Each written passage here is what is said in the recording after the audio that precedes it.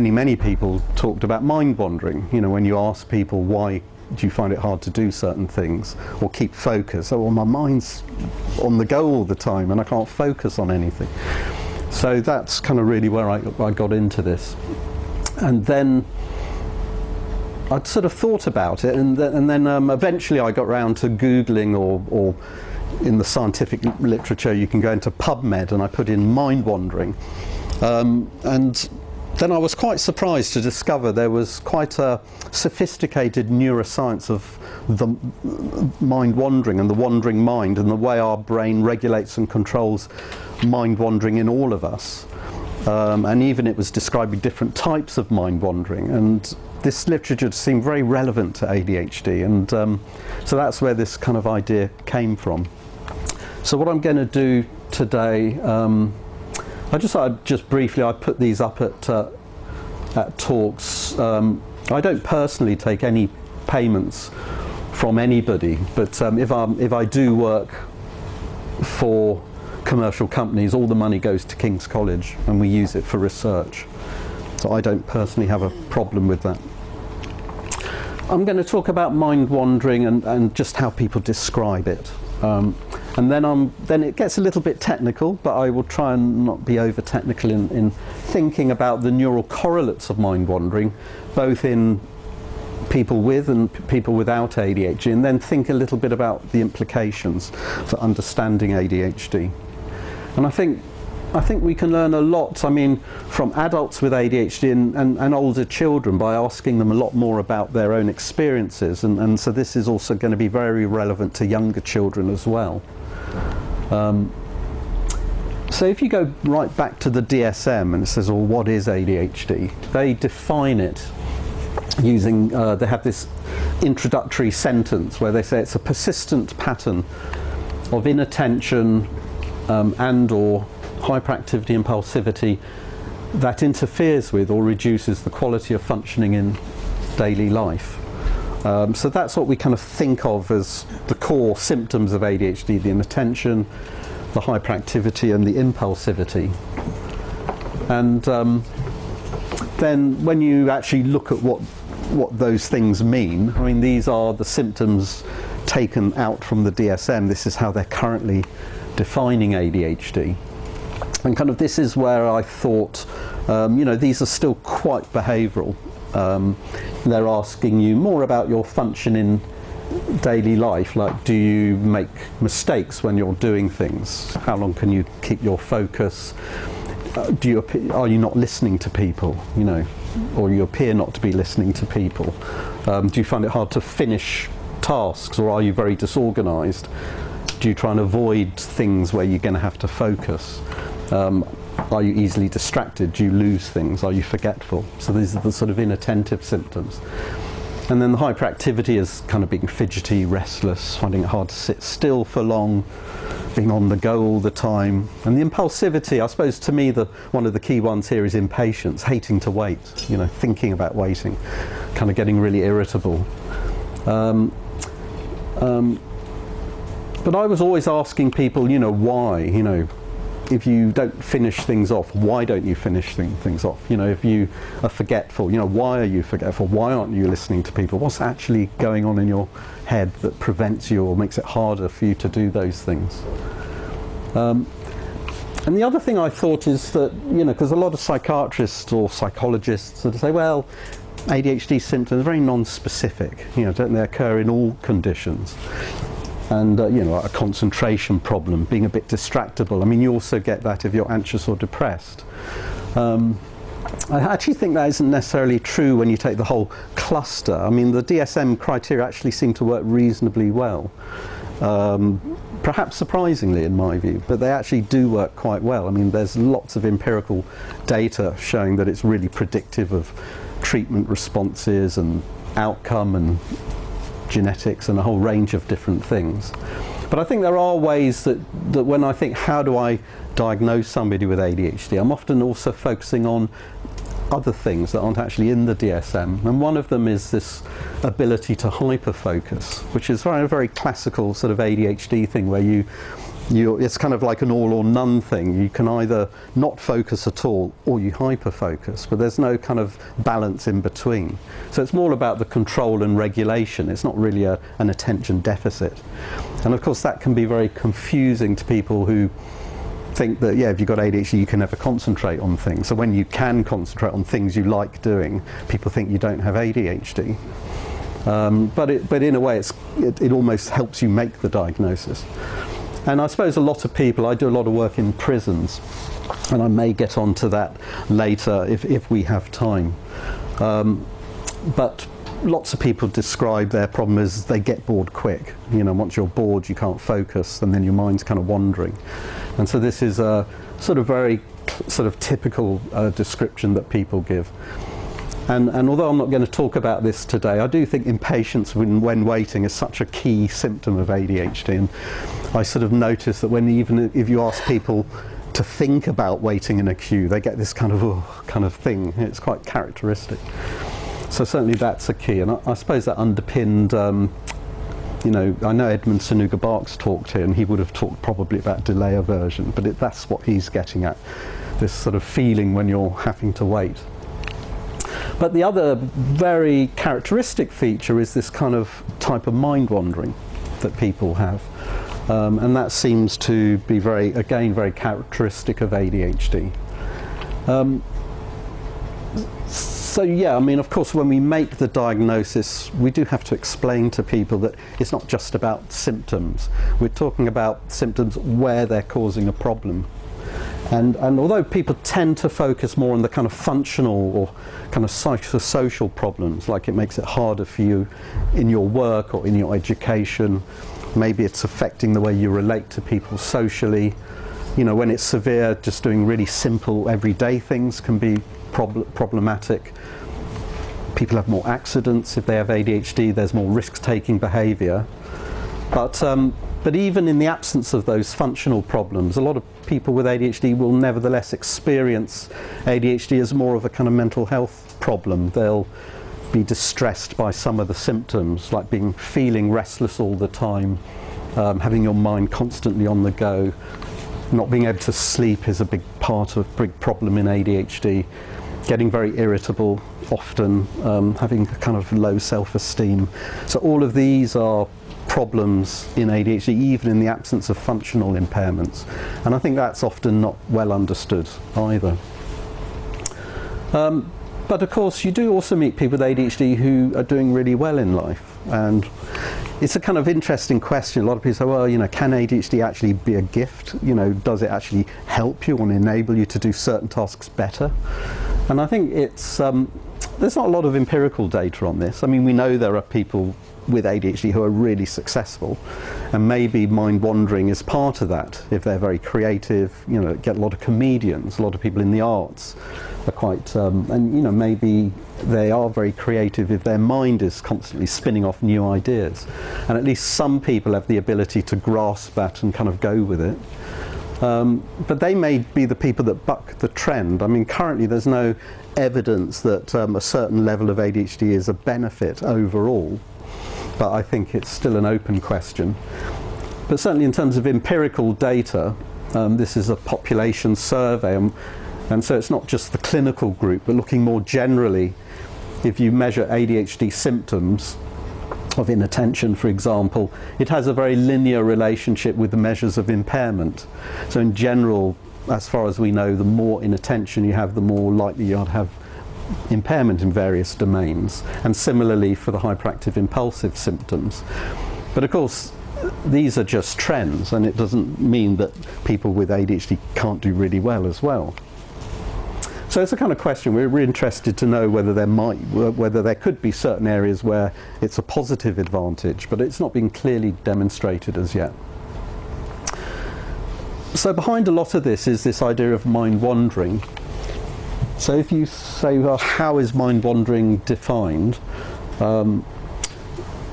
It occurs when one's mind drifts away from a task and focuses on internal thoughts and images that are unrelated to things you're trying to do.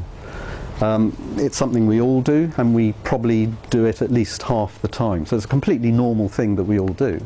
But nevertheless, it can be very different in different people.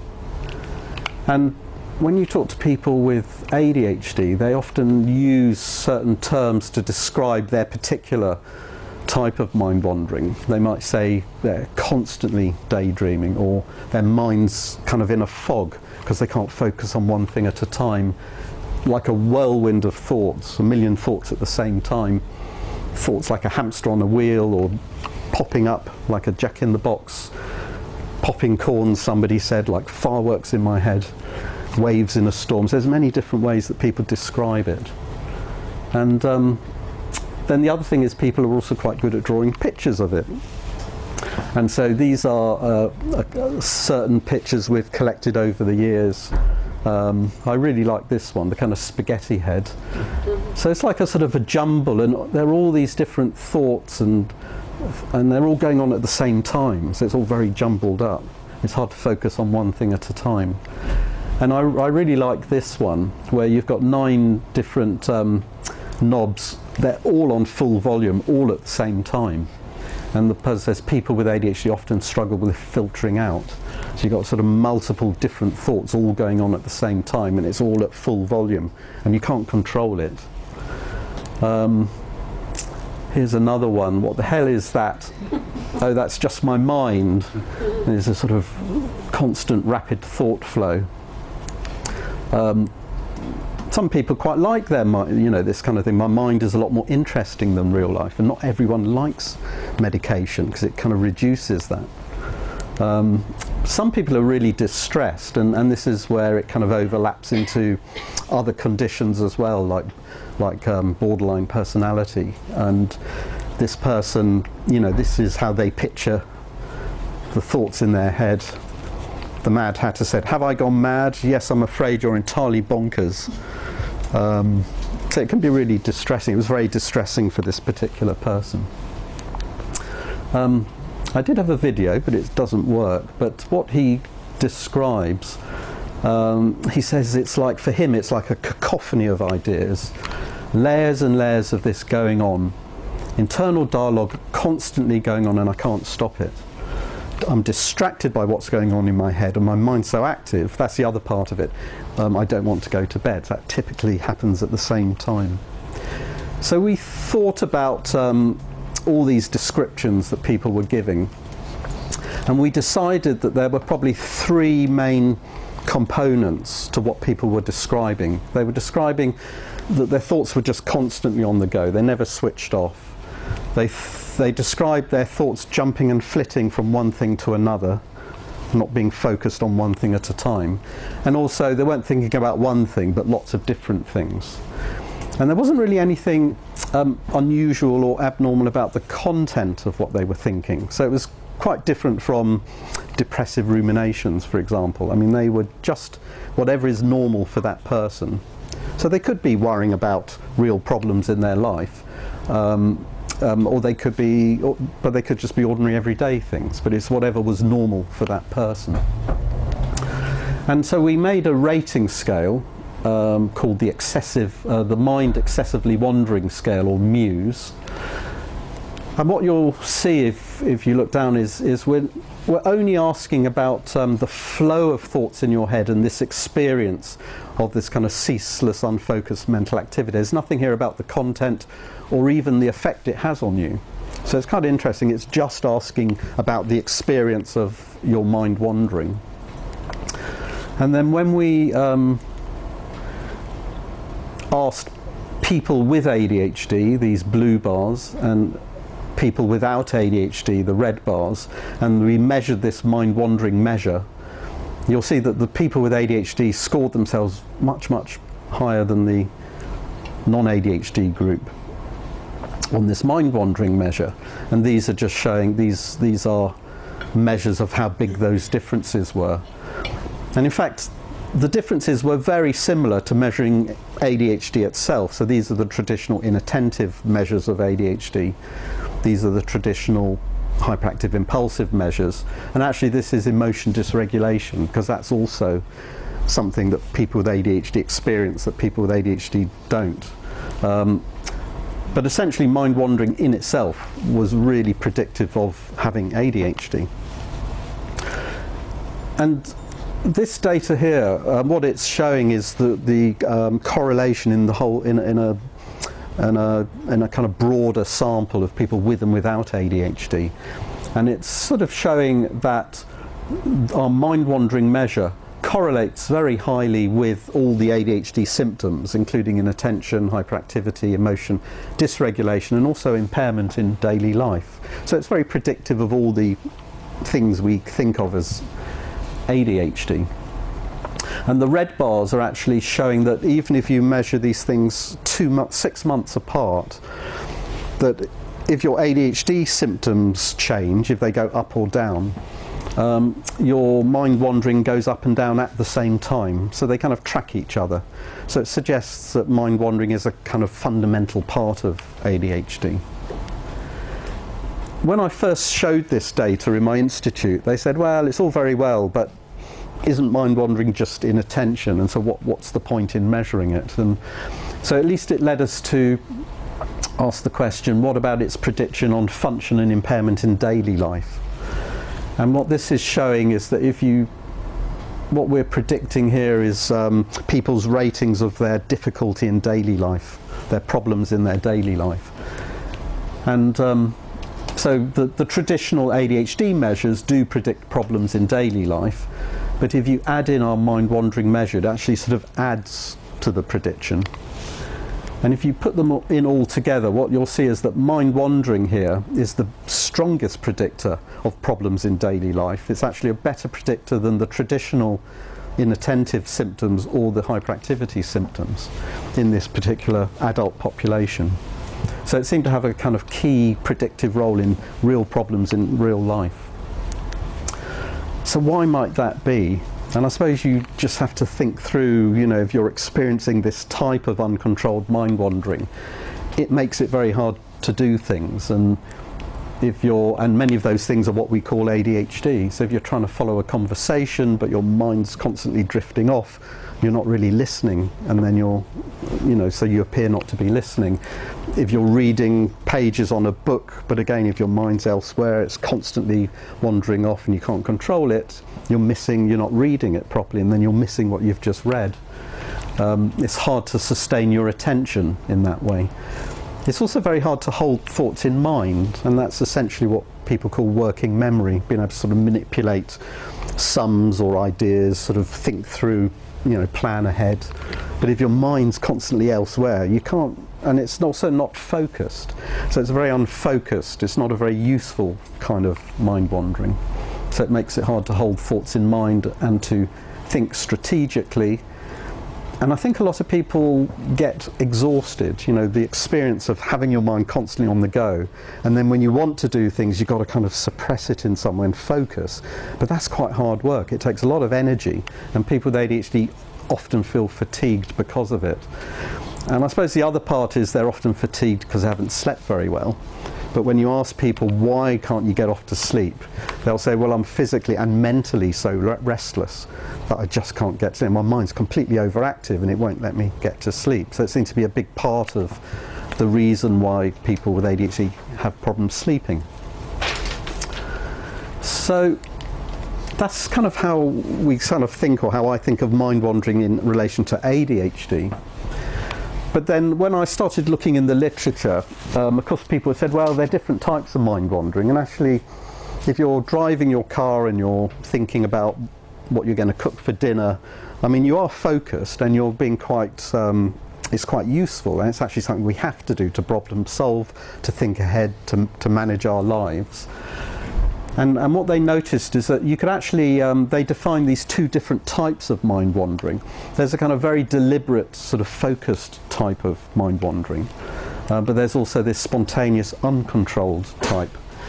And what these graphs are showing is that it's the spontaneous, uncontrolled type that relates to ADHD. That's what this is showing, whereas the kind of deliberate, kind of focused type has nothing to do with ADHD. So this was a very interesting paper on that. And so you can imagine there are these different things going on, that sometimes your mind is focused on on a particular thought or activity, sometimes your thoughts get hijacked. I mean, it could be that you've been upset by something, or you're feeling depressed, and so your mind is kind of turning to these sort of negative experiences, for example. So that is a type of mind wandering. Or it might be that your mind just wanders aimlessly all over the place, and we think that this is the kind of ADHD type of mind wandering. I have to thank Kai, who's an artist I work with, who's been making these pictures, and that's her depiction of herself, actually. Sort of running, she loves running, and that's what her mind's like. And in fact, then when you go more into the literature, it turns out that there are quite sophisticated theoretical models on this. And in this particular paper, which is in, it's like a Nature Reviews article, they talk about one dimension, which is really going from being focused and controlled at one end to being completely unfocused at the other end. And this is more to do with the content of your thoughts. So if you're depressed or you've got obsessive ruminations, it's like very constrained on a particular problem. Or it could be a kind of more sort of unconstrained, sort of daydreaming, kind of wandering state. And so ADHD, we think, is here. So there's very little constraint on their minds wandering a lot, but also the content is not on anything in particular. Whereas if you've got depressed or some other type of problem, it's slightly different. So it's kind of interesting that there is a relationship. And if we understand the processes underlying these things better, it could explain why somebody with ADHD over at risk is at risk of becoming depressed. You know, if you're traumatized or something bad happens to you and your mind's wandering in this way, it could easily push you into this sort of domain.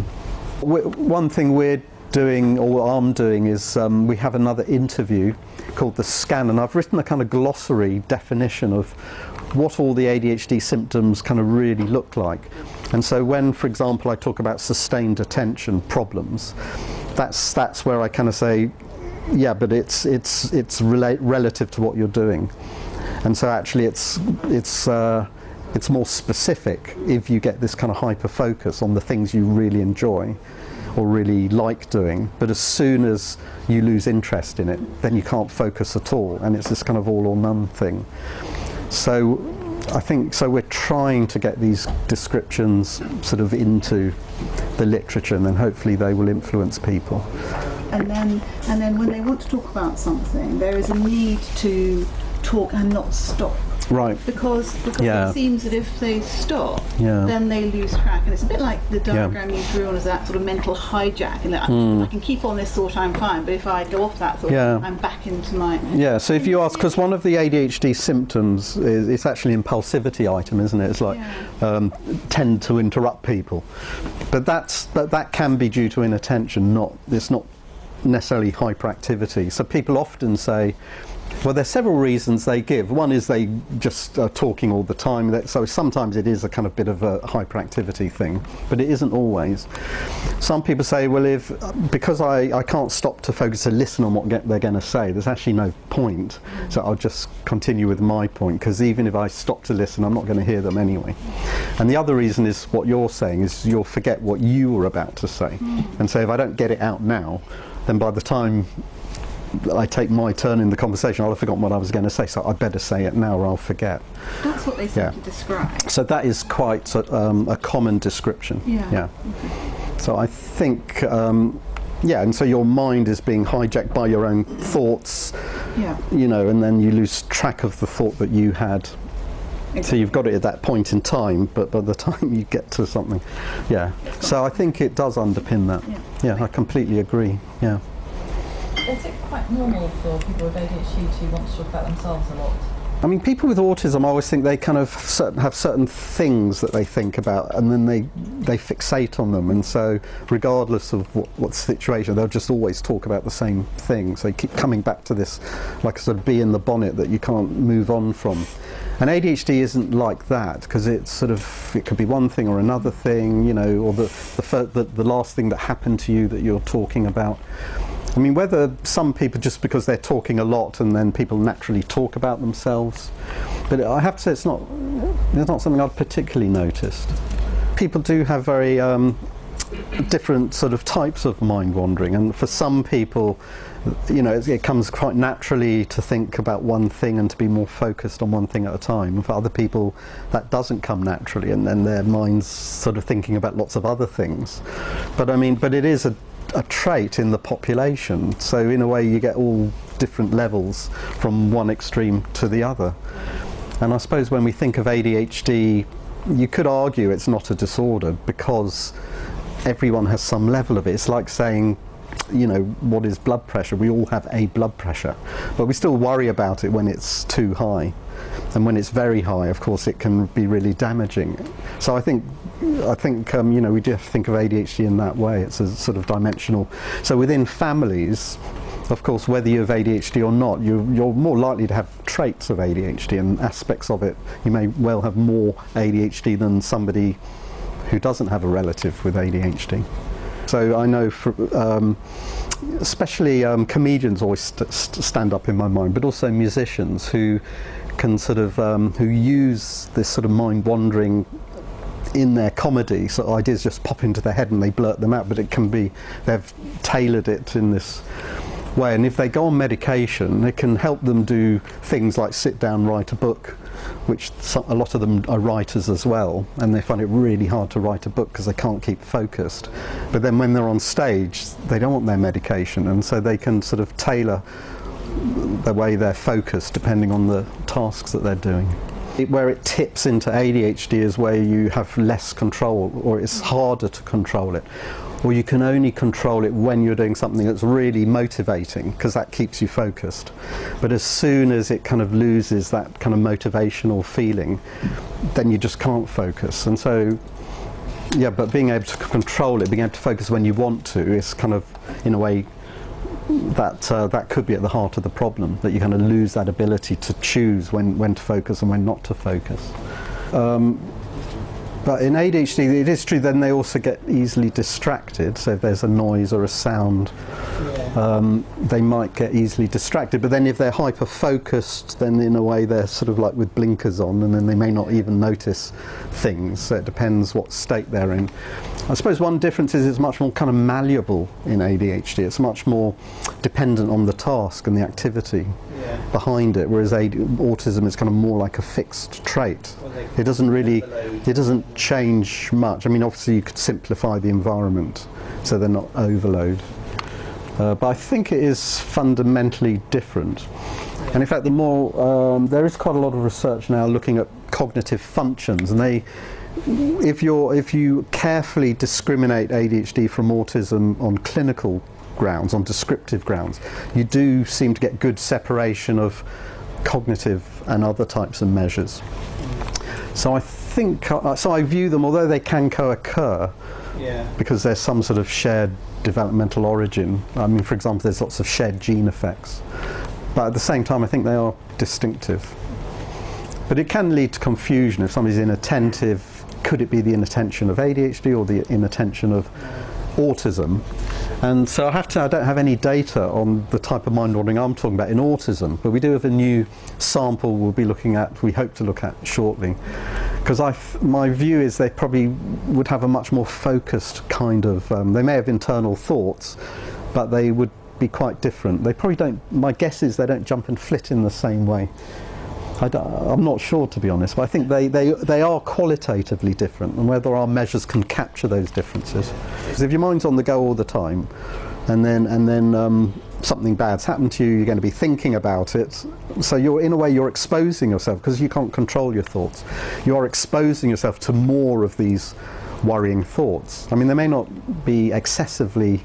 You may not be worrying more than is appropriate, but you just can't control the amount of thinking. And so that in itself can make you more anxious, because your mind's just constantly churning up these thoughts. I've had really, I learnt a lot more about this in working in the prison, where you get a lot of people with kind of, trauma-based syndromes, I'd call them. But I mean, you could say some of them have post-traumatic stress disorder, but they've also got ADHD. And so when you treat them for ADHD, because their mind wandering becomes more controlled, they're exposing themselves to less of these traumatic memories and thoughts. And so during the day, when they can actually focus on things, they find they're feeling a lot better, and their mind isn't constantly churning up these kind of like nightmares in the middle of the day. And so some of them say at night time, when it's all quiet, then they start thinking again about these things. But it really reduces the amount of negative thoughts, and they're feeling so much better as a result. So it's quite interesting, the interaction between ADHD and other kind of problems. I mean, I think this whole area of ADHD, dyslexia and dyspraxia is really unclear. To me, it's really unclear. And certainly it does seem like different professions will put people in, somebody who's trained as a educational assessor, for example, will often say somebody's got dyslexia or dyspraxia, but then when you look at what they're describing, I would call it ADHD, but then they think that's a medical diagnosis and not something they can do or even have the skills or the ability to do. So different people call it different things. So I think of course you might have a specific difficulty reading, but it could also be because you can't focus, and that can also cause you not to read as well. So you've got to say it could be ADHD or dyslexia. You have to look at it really carefully. But I think if you've got dyslexia and your mind wandering, and so in a way the mind wandering is making you inattentive, this is related to ADHD.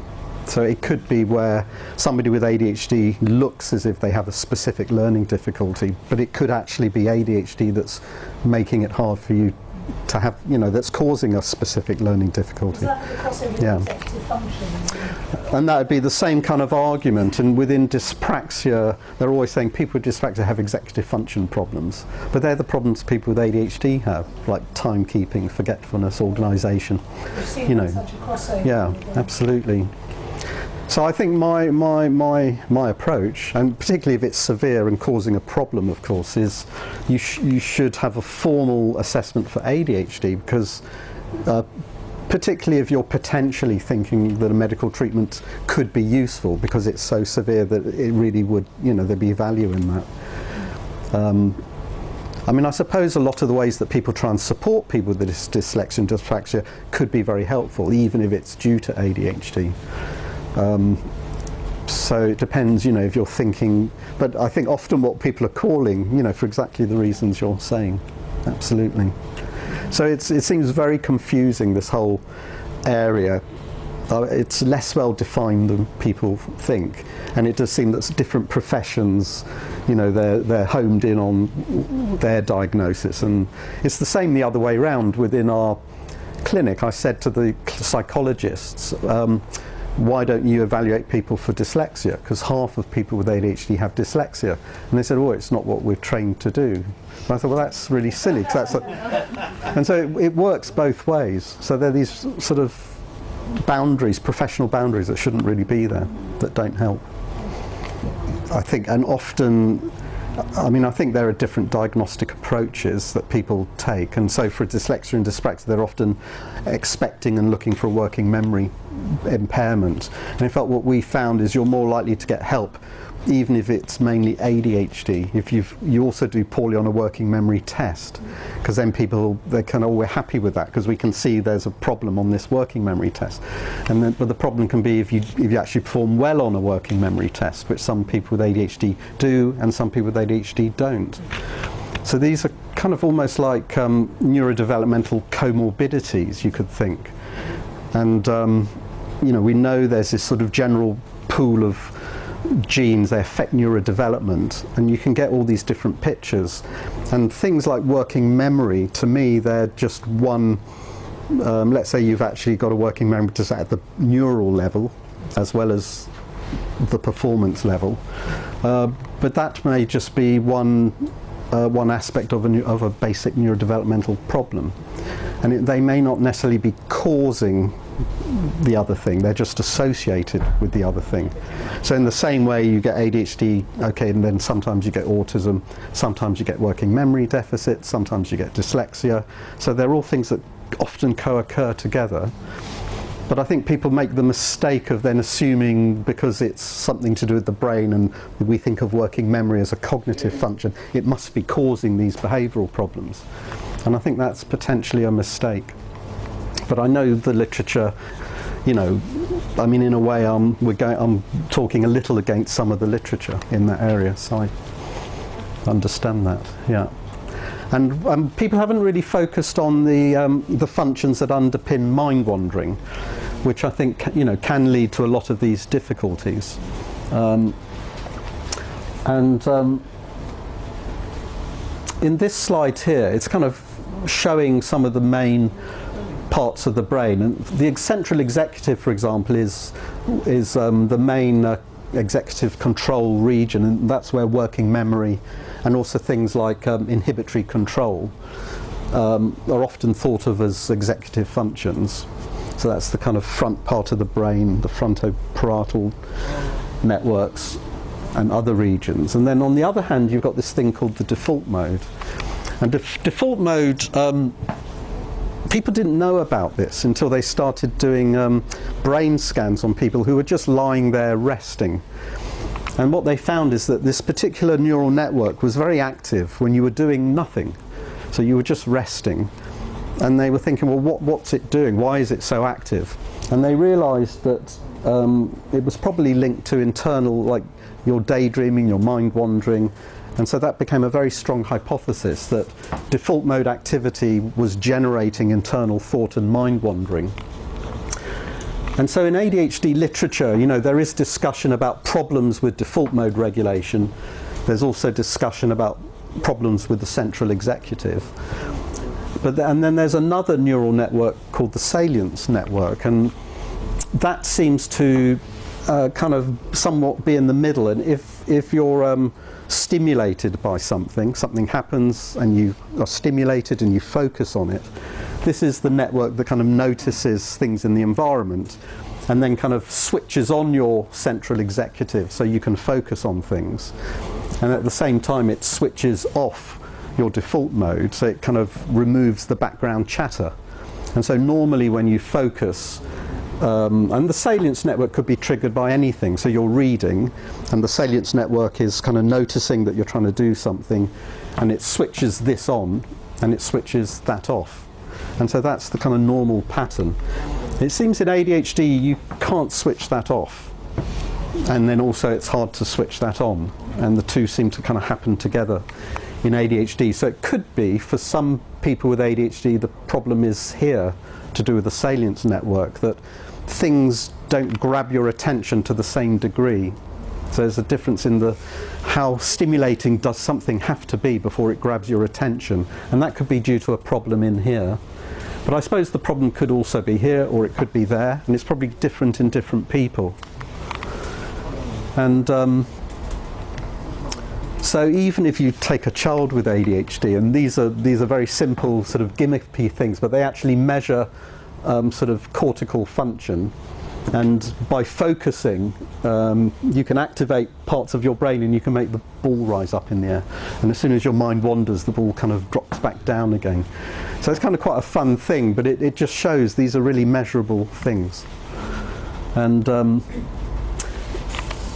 so I'm just going to show you some of the background literature behind this. And in this study, this was the first study that showed that mind wandering was linked to default mode activity. And although it's a little bit complex, this slide, what they've done is they've got 9 different cognitive tasks. So you're sitting in front of a computer doing some kind of task where you've got to focus. But some of the tasks are easier to do, some of them are more difficult. And the basic idea is that if it's a hard task, you have to focus more and mind wander less to keep focused. If it's a very simple task, your mind can wander and you can do the task at the same time. And so by doing that, they then are asking people, literally by interrupting and saying, are you focused on what are you doing, or has your mind wandered off? You can measure the frequency of times when they're focused or unfocused.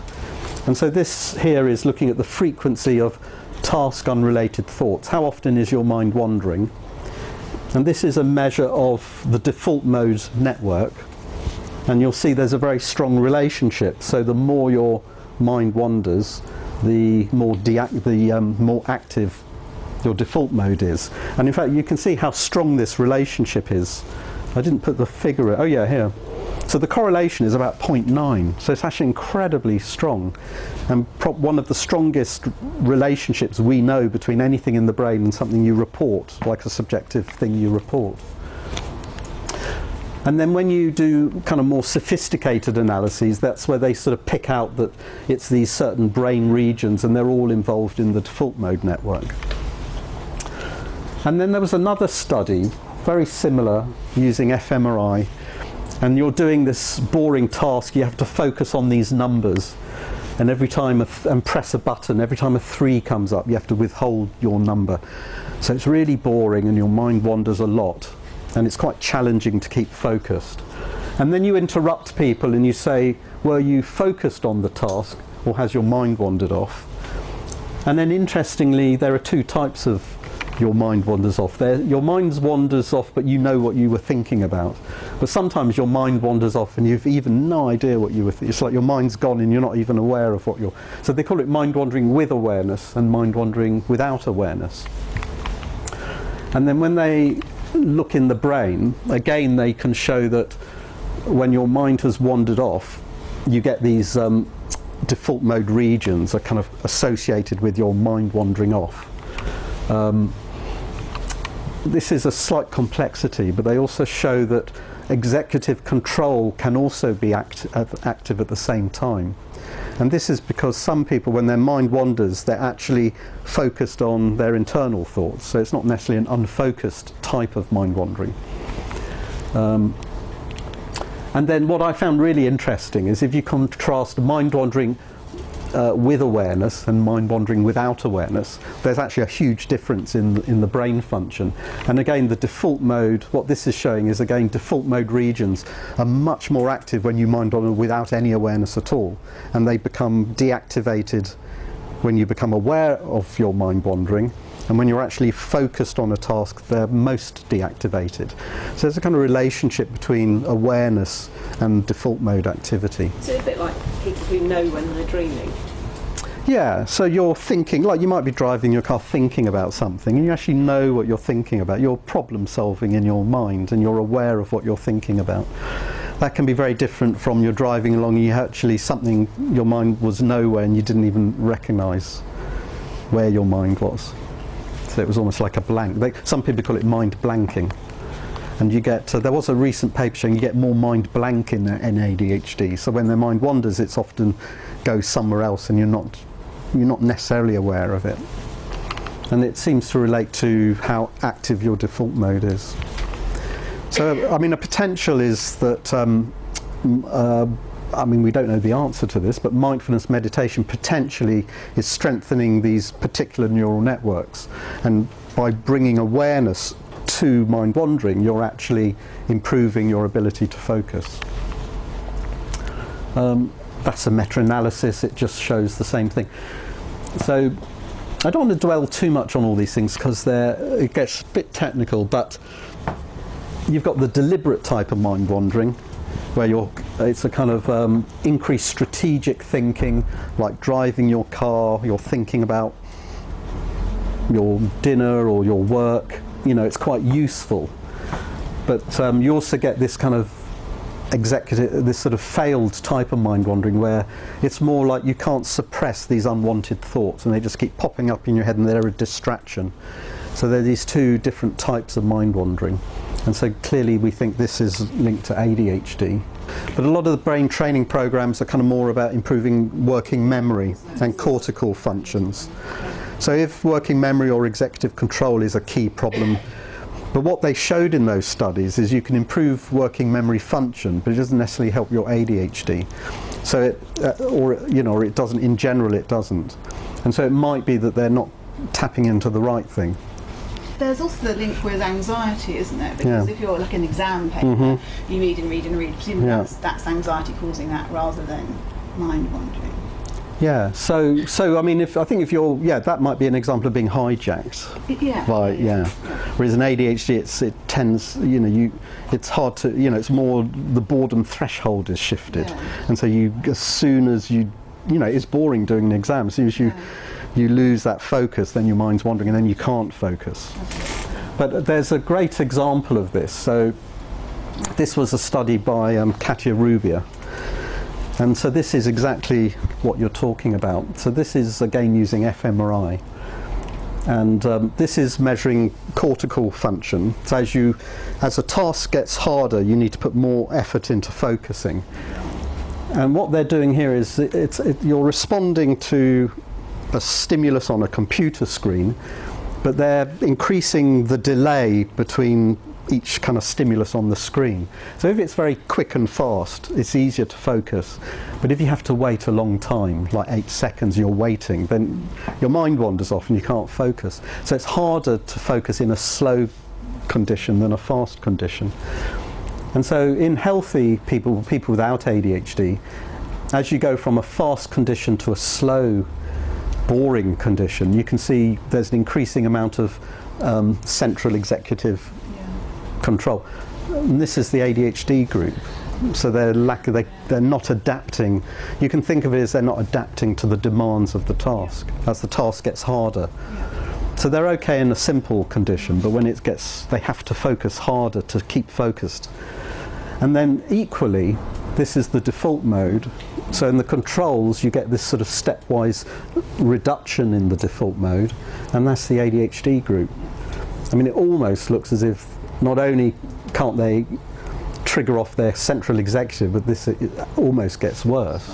So it might be as you get more bored, your mind just, your default mode sets up. Describe it. So that's interesting. Yeah. So I thought this was a brilliant study, actually. And there was another study we did using EEG, but again measuring the same sort of thing. And here they're just resting, and then this is a relatively simple task, and this is a much harder task. So if you don't have ADHD, as you go from rest and then a simple task and then a hard task, you get this kind of increase in this sort of brain activity. But the horizontal line is the ADHD group. So they're not adapting to the changing task demands. And this is before stimulant medication, so you've got that same effect. And this is after. So that ADHD group, now they're able to activate. So it's altering the salience threshold. Still at a much lower level. Well, I'm not sure. That may or may not be meaningful. I mean, it's a good question. But I don't know what, there are many things that affect the baselines. So and even here it's kind of interesting because it's almost like a crossover. So at rest they seem to be, the ADHD group's higher, and then, so it's kind of interesting. And if you measure it in the wrong condition, you may not see a difference, sort of, even though there is. So one of the problems with things like Cubitest is they're only measuring one condition, but in a way what you want to compare is a simple task to a hard task. And that's where you're more likely to see something to do with ADHD if you measured two conditions, a simple task and a hard task. I really wish schools could see this, because this is also all about breaking down tasks, which certainly at my son's school they make absolutely no effort to do anything different at all, and then ask me why he's not concentrating, even when he's on medication. And it's very, people think you're making it up still, even now. And I just wish that, especially the science teachers, actually they're the worst. I wish they could see some of this. There's your next book. Well, it's an interesting point, and I was talking to the artist I'm working with. She had this idea of writing, having like a pictorial book that tried to capture these ideas. But so your comment on that is really interesting. I hadn't thought of that, how important that could be to get over this kind of science, because it's very much about the symptoms and the actual, that's really interesting. The other thing I learned about, I think I've learned about ADHD, but we're still investigating, is we call it sensory decoupling. So in healthy, if you compare people with ADHD, this is in people without ADHD, but it's comparing when you're focused on a task compared with when you're not focused on a task. And you can see that these two images look really different. And what's happening here is that when you're focused, as soon as the stimulus comes up on the screen, you get this very early sensory response. So this is the sensory cortex responding to the visual stimulus on the screen. But when your mind's wandered, you're seeing it's like a sensory deficit. There's no response. You're not seeing what's in front of your eyes. And this is sort of measured at the EEG level. And this is over this sort of occipital cortex. So that was really striking. And then I thought, well, okay, in ADHD, they should be more often in this state than in this state. And so this is data, we're still working on it, but it does look as if that's the case. So actually this slide has got lots of errors in it. Sorry about that. But yeah, this is meant to be before errors, and there's a kind of, you get a reduced activity in this sensory area, and this is when you make correct responses. I'm sorry about that, there's lots of errors in this slide, but it's the first, it is suggesting that these sensory deficits, you get them in ADHD.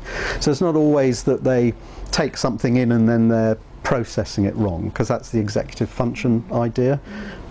But then that may be true, but even before that, they may not even be noticing. So they're not listening, they're not seeing, because their mind is elsewhere. So I think there's a core sensory deficit. And of course, if something's more interesting, of course, then they become focused, or they could flip into hyper-focus. But then equally, as soon as that kind of feeling goes, then they flip out of it. And they don't have the ability to kind of switch it on and off easily, like many other people do. It's harder to switch on and off between these different states. I was going to ask that. Yeah. I mean, I'm trying to understand from my daughter's point of view, because obviously it can be frustrating as a parent, but I need to understand more from her perspective. I mean, how much control have they got with kind of behaviour and listening? Because, you know, sometimes it seems you're given instruction and it'll be fine. Other times you can just ask. I mean, it is a kind of a dimension. So again, you're going to go from really, like at its most severe, maybe even something that they find interesting, they can't focus on. I mean, really severe ADHD, you can't really, you know, it's so hard to focus on anything, even the things you like doing.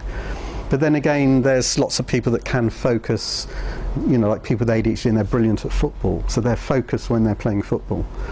For some people it's so severe they can't even do that. So it is a dimensional trait. So it's kind of really hard to answer that, and it depends what the impact is on them. So if, you know, if it's really intrusive and having a severe impact. But I think potentially people could train themselves to, and this is why it's very important, I think, to find out what somebody really enjoys doing and build on that. So if you look at the people with ADHD who are succeeding, normally their parents found out what they really like doing and then supported them to do that thing, because they could really excel in that one area. So even if they found other sorts of tasks harder. And I mean, when I'm in my work in the prison, I have to say I see a lot of people where they weren't directed, and so then they're completely you know, and all the, you can almost see that their impulsive activities could have been directed to something more productive. Yeah. So that's a challenge we're having at the moment, is finding something, because it will be interesting for a while, and then she won't like the coach or the teacher. And right. I mean, it's hard, and I think school, you know, in general it's hard, and they can try and adapt their teaching, but of course it can be hard. And probably, I don't know, you know, you'd need a very stimulating environment with lots of sort of exciting things happening all the time, and, you know, it's quite hard to constantly teach in that way. But I suppose it's, you know, of course children with ADHD might excel in certain subjects, the ones they really like, but then they'll really flunk in others, you know, because they're so bored with it and they can't focus. Sure. Yeah, yeah. But I think in the face of all of this, making sure that they have a positive experience of their childhood is so important, because again in the prison what I noticed is they've really entrenched this negative view of themselves. It's like there's no point, what's the point, I've given up, and they're just full of negative experiences, whereas if, you know, they'd had a more positive experience, they probably wouldn't be in prison. I mean, it seems to be. The very last bit of this talk was to talk specifically on the salient, so I'll just show this one last piece of work, which was comparing the effects of methylphenidate and motivation on this default mode function. So this is another very nice study to show teachers, I'd have thought. And this is doing one of these computer tasks, and it's a boring condition. And the group with ADHD, these are children with ADHD off medication, and they can't switch off their default mode. If you put them on medication, or if you compare to a non-ADHD group, then they can deactivate their default mode. But what they've done here is they've done the same task, but they've given them points and little smiley pictures and rewarded them for doing the same task. And actually, the effects of incentivizing them had the same effect on the brain as giving them methylphenidate. So they concluded, actually I don't have the quote, but they said that essentially what the medication is enabling you to do is function well, focus in a boring environment. So you could think of it that way. If you do something really stimulating that they want to do, they already can focus. But that doesn't necessarily give you easy solutions, because of course many parts of daily life are not that stimulating all of the time. So it's a kind of hard thing, particularly if you're young. We know that many people with ADHD have excessive emotional reactions, get irritable, hot temper, aggression sometimes, certainly irritability, frustration, anger. These are common, and there's a wide literature on this in ADHD. And in fact, then I met somebody, Gabrielle Carlson, and she told me that years and years ago, so these are like the pioneers of ADHD, I don't know when this was, back in the 50s, and they called ADHD HIDE, hyperactivity, impulsivity, distractibility and emotional lability. So they always recognised it as part and parcel of ADHD. And so it's a bit unclear precisely why emotion dysregulation got kind of partialed out.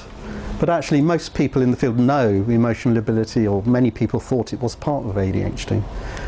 And so there is this kind of question, is where does it lie in the criteria?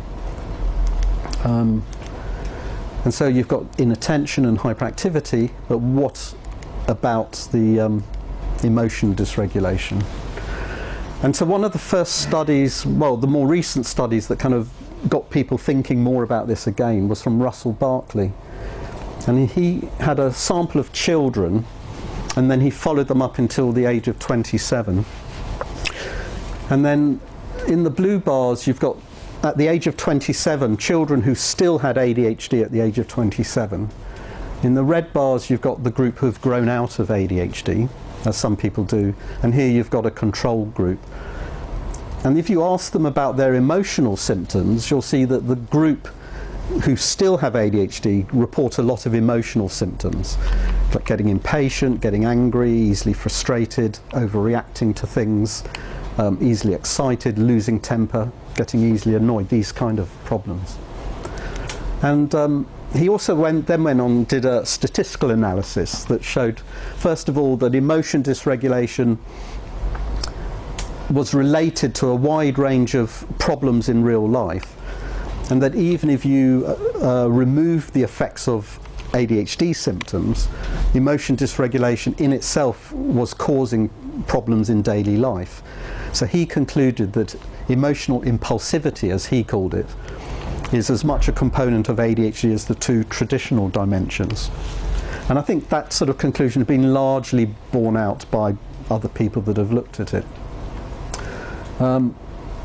So we did a study, because one of my students, Caroline Skiro, people were saying, well, it could be due to comorbidity. It's because they're anxious and they're depressed, and that's why. And so in her study, she actually collected a sample of adult men who didn't have a comorbidity. And it was a hard sample to collect. So she screened 508 men referred to the Maudsley Clinic, and she got a final sample of 41. So she really went out of her way to exclude people that had another disorder.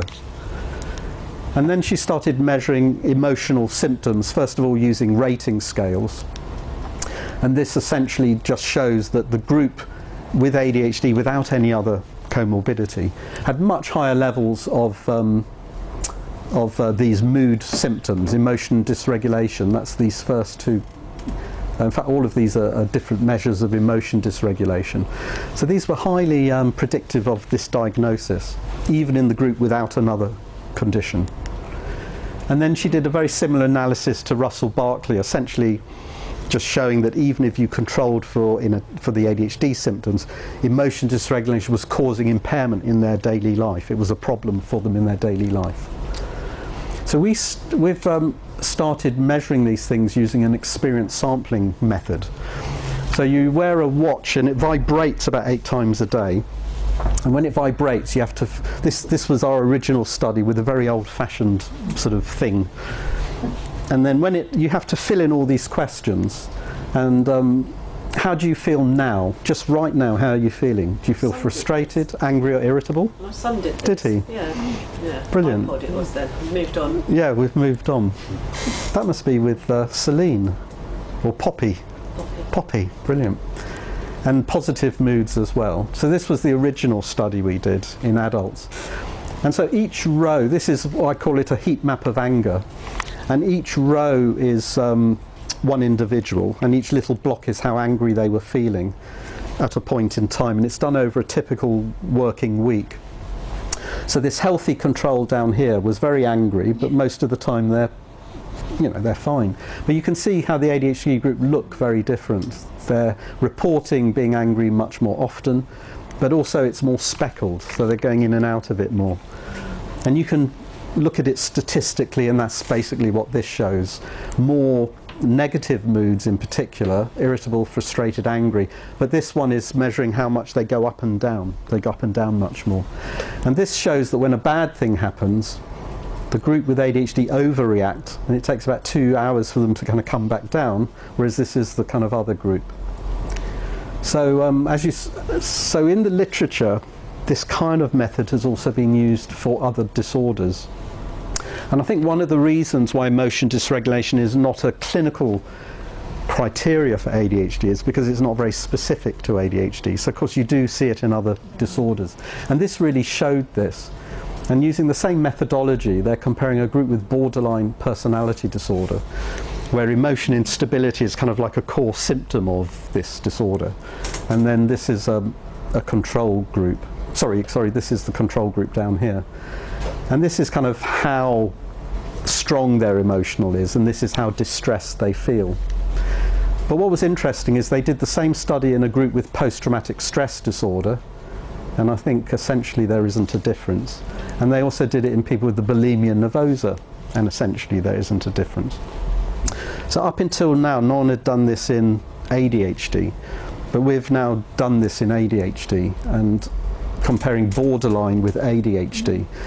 And essentially what we've found is it is true that the borderline group have slightly higher valence, so they have a slightly higher intensity of emotion, but they're just as unstable. So their mood changes are very unstable, but it is true the borderlines are slightly more intense. It did make me wonder whether somebody with borderline could be, in some cases, a depressed person with ADHD, or an ADHD person with depression could equal somebody with borderline. I mean, the clinical picture of borderline, about a third of people with borderline meet ADHD criteria. And I think this is an area that needs sort of more work on. But then would ADHD medication help them with those other aspects? Well, no one knows. Oh, okay. Yeah. Good question then. Yeah. And this was the data that we generated using the mood mapper, the same thing you used. But it was just comparing ADHD and borderline, and essentially showing what I was just saying. Adults. This is in adults. Yeah. We do have it in the children. We're in the process of analysing it. Yeah. So the other thing I wanted to say is that if you take measures of emotion dysregulation and you do clinical trials of drug treatments, what you find is that there is a clinically significant effect of mainly the stimulants, have a bigger effect on emotion regulation than atomoxetine. But it's, there's still not enough data around to be definitive. But of course, when you treat people with ADHD, most of us know that you're calmer, more focused, and your mood is more stable. And it's a typical sort of outcome. So it's not So of course you do get more control and regulation over these emotional reactions and responses. I've got a question. Yes. My daughter Yeah. on methylphenidate has started getting very angry when she's coming down from it. Right. And my husband doesn't want to take meds because of what he's seen her do. Oh. So it's almost like the point where it's coming off. Yes. Yeah. And perhaps she's just unlucky and we're now trying else. Yeah, I mean, some people, and I think kids are probably, because I don't work so much with children, but I work with adults, and maybe adults are less prone to that. But I think, of course, people can be very sensitive to the effects of medication, and it needs to be titrated very carefully. And you possibly almost, and it could be that you're moving from a state where you're calm and then everything changes, and so you're, you know, the difference is becoming pronounced as the medication comes out of the system. Or it could, some people say that you can get a little bit of a rebound. So because you've been on this medication, when it comes out of the system for a brief period of time, the symptoms might be even worse. So one way of trying to get around that is to try and take the sort of medication that has the smoothest, like the most gradual offset and most gradual offset. So probably avoiding short acting, trying to go for the longest acting. But it needs somebody with some expertise to kind of work out the solution to that. And I think the problem is if you don't work out the solution to that, you'll eventually stop using it because it might cause a problem. So I think it's a really good reason to go back to a specialist who can really advise on that. It is interesting. Yeah. You think it would be worse in children? I think they're going to be on average more sensitive, I think, to all the side effects. And then there's this other issue with children when they're entering the teen years, that they often just don't want to be treated anyway. And that is sometimes more appropriate than, you know, sometimes it's appropriate, sometimes it isn't. But I think there is, I think teenagers do have a problem with changing mental states, and they want to be who they are, and this medication is changing them. And so it's a funny, you know, it's a difficult period of life anyway. But I think these on-off effects can make it hard for people. So I think, again, with teenagers, I would really be wanting to talk to them. You know, I mean, you need to understand how they experience the medication and what works for them and what doesn't work for them. And sort of, I mean, that's what we do with adults. And some adults take it all the time, some take it some of the time. And if you have problems like this, we really kind of work hard to sort of find a way around it. And even if people choose not to take medication, okay, that can be fine as well. But it's good to have the kind of knowledge and understanding. But you're right, I mean, these medications affect emotional symptoms as well. And usually you're calmer when you're on them, but sometimes the drugs have unexpected effects, and even though they're meant to make you more inattentive, there's probably a small number of people that get worse. You know, not everyone responds as you expect. And I suppose with children, a small number of children might get more irritable, but in general they don't, but of course sometimes they might. So you have to be really sensitive to these adverse effects. Yeah. I think I've noticed on some of the ADHD forums in the US, they seem to be incorporating a lot of genetic testing to find out what the right medication is. Yeah, it's a nice idea. Personally, I don't think the evidence base is there to do that. I think so probably just following clinical guidelines and a trial and error process is probably just as accurate. I don't personally think it's adding anything at this point in time. But they are kind of, companies are out there, they're promoting it. But the evidence is really not there. Yeah. Do you have any thoughts on the use of neurofeedback in the treatment of ADHD? I suppose. Yeah, we mentioned it earlier, and so there are. I don't think anyone has yet really shown that it has really demonstrated in a sufficiently designed study how effective it is. So, but I know there are several studies current and ongoing. So I think it's an area of quite active research at the moment, and so it's a bit of an open question. But certainly, yeah. One thing that happened at a recent ADHD Richmond forum with Katia Rubia, who did the same best level 1 support for ADHD. I'm a practitioner of that.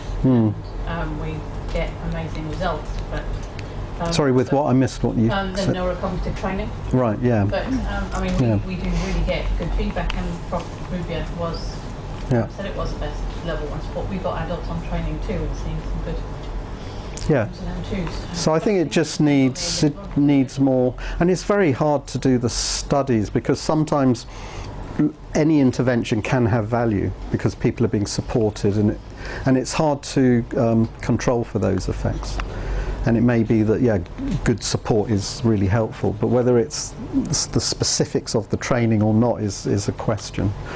But I think, but there is more work trying to sort of really demonstrate how useful this is. But I suppose it will be helpful for some people.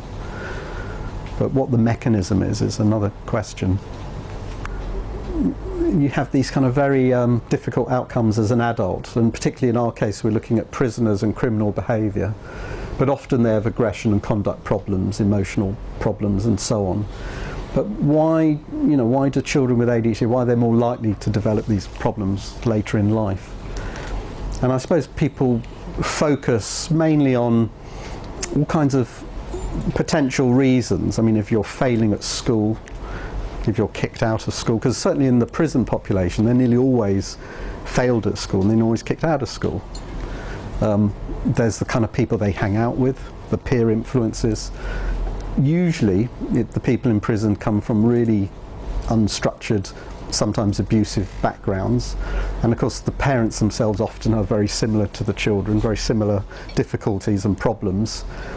Substance abuse is usually present. Possibly sometimes to self-treat. I mean, we found cannabis is very often used by I'll show you some data on that later. And so, but a lot of people had this view that there was no point treating ADHD because it was all the problems in childhood that caused the criminality, not the ADHD itself. So what's the point of treating the ADHD? It's not going to change anything. But recently there have been studies suggesting actually if people go on to treatment for ADHD, they commit less offences, there's less criminal behaviour, and they're more likely to end up in prison. And so we started doing clinical trials on this, and we're in the middle of a randomised controlled trial. We've randomised about 140 people, and our target is 200, so we're almost there. But this is the study we did to support our current research, and we went into a prison. So these were young offenders aged between 18 to 25, and this was a prison called HMP ISIS, which is next to Belmarsh, named after the ISIS Reach, which is part of the Thames. And we screened just under 2,000 young adults with ADHD. About a quarter of them screened positive for ADHD. And after a careful diagnostic assessment, we found that about 20%, just under 20%, met full criteria for ADHD. And then this group we took into treatment. So that's a lot. It's 1 in 5, at least 1 in 5 prisoners. So it's really striking. And it's one of the easiest studies I've ever done, because they're all there and so many of them have ADHD. So we're ahead of our recruitment targets, which is apparently unheard of. And if you put them on Concerta for ADHD, and this is over a 5-week period, you get a massive reduction in ADHD symptoms. Okay, there's no control trial, there's no control condition here, but these are really huge effects. And you also get reduced emotional instability. And this measure is a kind of, this red one that improves is a kind of measure of how you think you'll react in a position where you're going to be provoked. Because a lot of them get provoked and then they get aggressive. But when they're on treatment, they are less impulsive and they have time to stop and think before they act. And they describe that really clearly. And you actually also get changes in prison officer reports. And so this is roughly half the number of critical incidences reported by prison officers. And you also get more positive marks as well, twice as many positive marks for positive engagement in various activities. I mean, these are just looking at the effect sizes. I mean, the effects on ADHD symptoms are really massive. And so we worked out that if only 20% of this is due to the medication, it would be the same as randomised controlled trials in general, because the effects are about 0.5 or 0.6 for ADHD. This is 2.27. I mean, it's huge. So treating ADHD, I thought it would all be about impulsivity and emotional regulation, and I think what I've learnt is the importance of education and occupation. And for many of them, the reason why they want treatment, sometimes it's because they're impulsive and aggressive and they want to control that, but sometimes it's because they actually want to learn and they want to get back to work, and without some kind of treatment they can't do those things. So in a way they're equally important.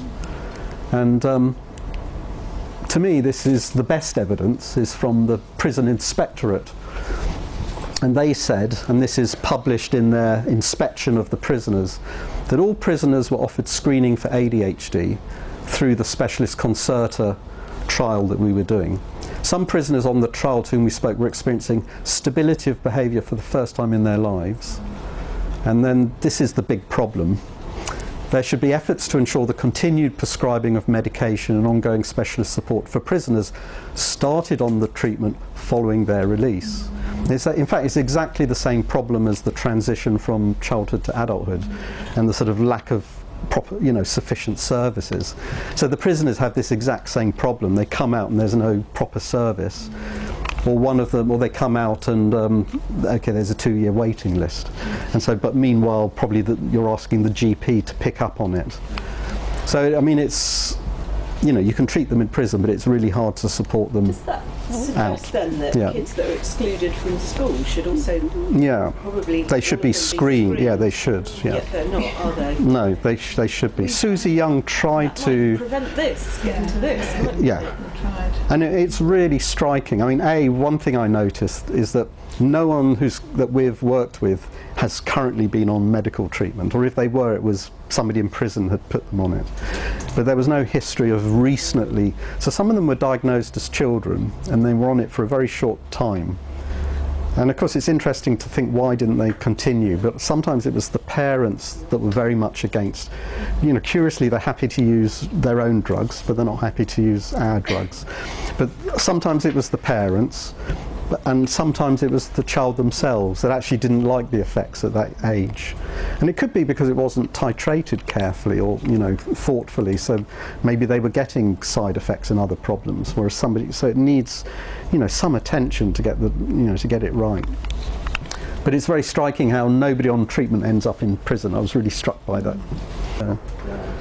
And is that where the self-esteem, because that's a bit I'm struggling to work out where it comes into ADHD. I don't know, but I think it's chronic sort of failure and negative attitudes towards them. Yeah, it's experience, and also that when they try to do things, they can't do it, and then they just and the people that end up with they often, more often than not, they've given up as well. They've given up really trying, and they've gone for an easy option, because a lot of them are there for drug dealing, so it's a kind of easy option, but it gets them into trouble. I mean, at least at home you can obviously be very positive and really build up the positive things and, try and minimise the negative things to instill, so they're feeling good about themselves. But yeah, if they're getting a lot of negative responses, and there was very interesting research showing that if you've got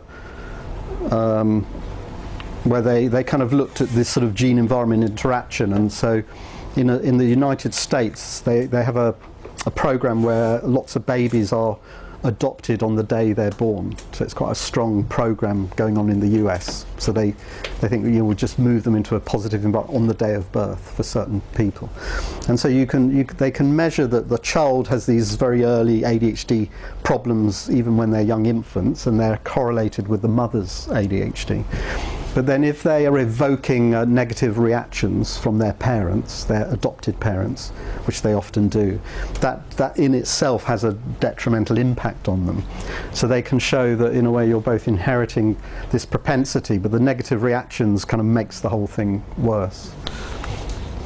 So schools do need to have a better understanding of what ADHD is, because I guess if they're understanding it, they're not going to be so negative.